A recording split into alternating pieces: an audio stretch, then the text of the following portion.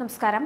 Corona virus അതിവേഗം പടരുന്ന സാഹചര്യത്തിൽ കൂടുതൽ ഭയപ്പെടുത്തുന്ന വിവരങ്ങളാണ് ഓരോ ദിവസവും ഇപ്പോൾ പുറത്തു വന്നുകൊണ്ടിരിക്കുന്നത്.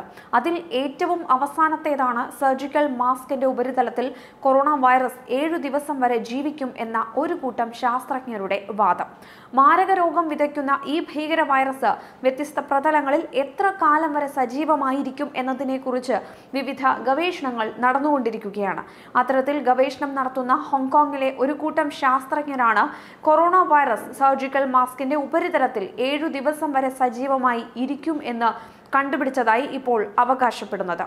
എന്നാൽ യുഎസിലെ ഒരു പറ്റം ശാസ്ത്രജ്ഞന്മാർ പറയുന്നത് കാർഡ്ബോർഡിൽ ഈ വൈറസിന് 24 മണിക്കൂറിൽ അധികം ആയുസ് ഉണ്ടാകില്ല എന്നാണ്. പോസ്റ്റൽ സേവനങ്ങൾ അതുകൊണ്ട് തന്നെ അപകട സാധ്യത കുറഞ്ഞതാണ് എന്നും അവർ വാദിക്കുന്നുണ്ട്.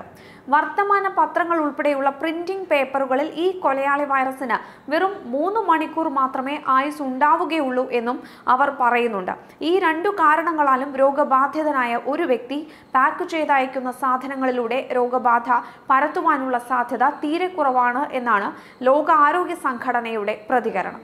ഹോങ്കോങ് യൂണിവേഴ്സിറ്റിയിലെ അലക്സ് ചിന്നും സഹപ്രവർത്തകരും നേരത്തെ നടത്തിയ ഗവേഷണത്തിൽ തെളിഞ്ഞത് 4 ഡിഗ്രി സെന്റിഗ്രേഡിൽ ഈ വൈറസ് എല്ലാ പ്രതലത്തിലും കൂടുതൽ സമയം സജീവമായിരുന്നു എന്നാണ്. സാധാരണ താപനിലയിൽ 7 മുതൽ 14 ദിവസം വരെ സജീവമായിരുന്നു ഈ വൈറസുകൾ.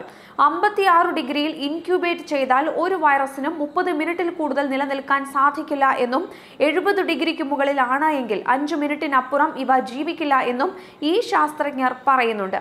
മാത്രമല്ല പ്രിന്റിംഗ് സമയത്തു തന്നെ അണുവിമുക്ത പ്രക്രിയകളിലൂടെ കടന്നുപോകുന്ന വർത്തമാന പത്രങ്ങൾ താരതമ്യേന അപകടം കുറഞ്ഞവയാണ് എന്നും ഇവർ പറയുന്നു. വസ്ത്രങ്ങളിൽ 2 ദിവസത്തിൽ അധികവും സ്റ്റെയിൻലെസ് സ്റ്റീൽ പ്രതലത്തിൽ 7 ദിവസത്തിൽ അധികവും ഈ ഭീകര വൈറസുകൾക്ക് ആയുസ് ഉണ്ടാകില്ല എന്നാണ് ശാസ്ത്രജ്ഞരുടെ പക്ഷം.